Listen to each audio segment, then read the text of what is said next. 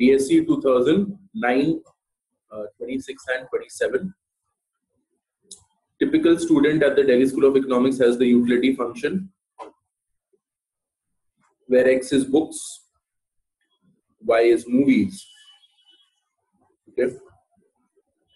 Now, since this is a Cobb-Douglas, expenditure on X by expenditure on Y will be in the ratio 1 by 5 by 4 by 5. Basically in the ratio 1:4. Okay. Expenditure on X divided by expenditure on Y will be in the ratio 1:4.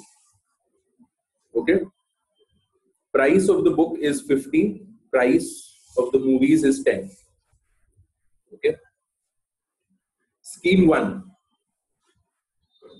The entire problem hinges on the ability of the student to draw the budget line.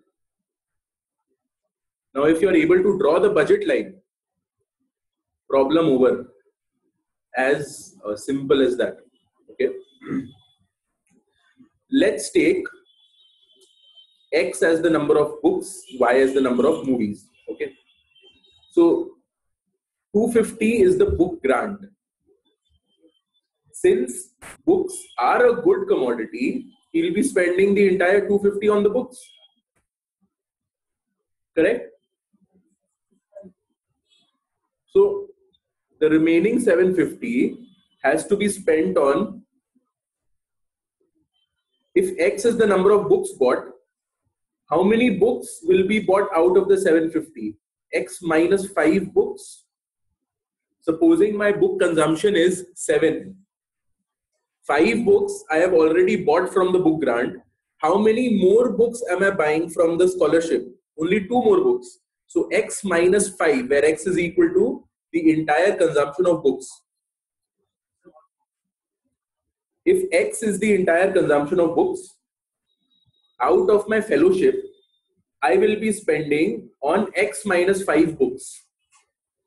Say I buy 7 books entirely. Okay. Out of the 7, only 2 books I'm actually spending from the fellowship grant, right?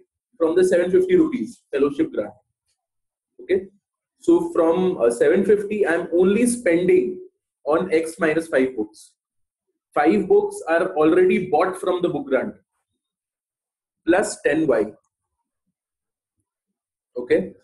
If I rearrange, I get 1000 is equal to 50X plus 10Y. I get the same thing, but X has to be greater than equal to 5. X cannot be less than 5. Not possible. Because I have already spent my 250 on the book grant. So X has to be greater than equal to 5.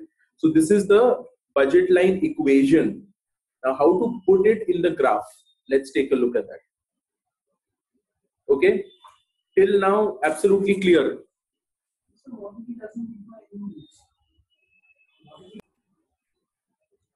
Okay. So now, how will the budget line look?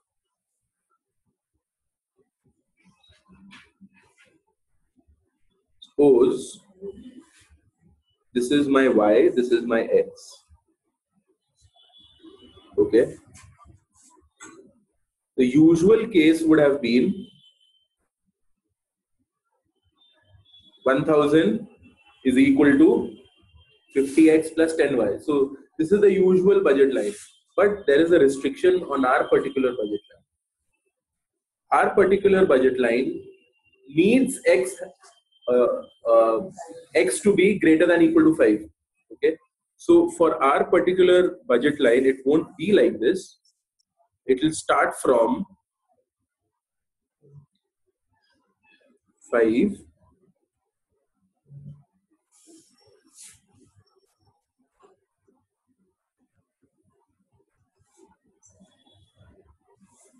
This is the budget line, right? This is the budget line. It's a truncated budget line. It doesn't have this below part because X has to be greater than equal to 5. There is a restriction. So it's the usual budget line, only the upper part vanishes. Okay? Now, we have seen that the expenditure on X and Y has to be in the ratio 1:4. So out of the 1000, if I say my budget line was basically this, right? Out of the 1000, 200 will be spent on the books and 800 on the movies. That's not possible, but that is the optimal according to the utility function. The utility function that I had told us expenditure on X by expenditure on Y is in the ratio 1:4. That is what it told us. So I divide the entire money income into 5 parts. One part will go to X, 4 parts will go to Y.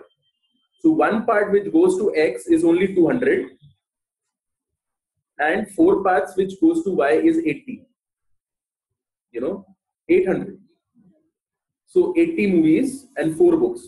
But that part of the budget line is not there.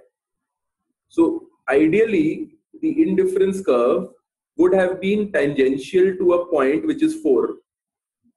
But that part of the budget line is not there. So it will move to a lower indifference curve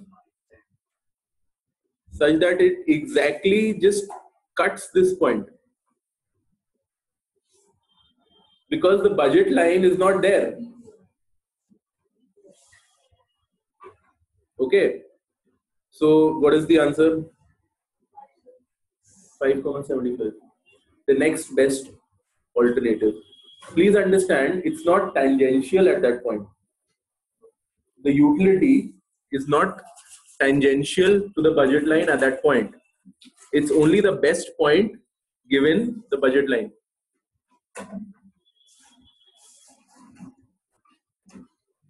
Is this okay? Okay. Now look at scheme 2.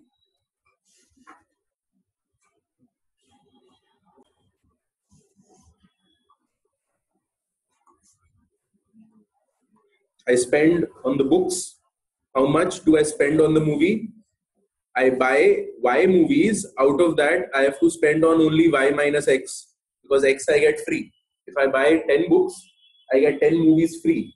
So if I watch 40 movies, I have to pay for only 30. Correct?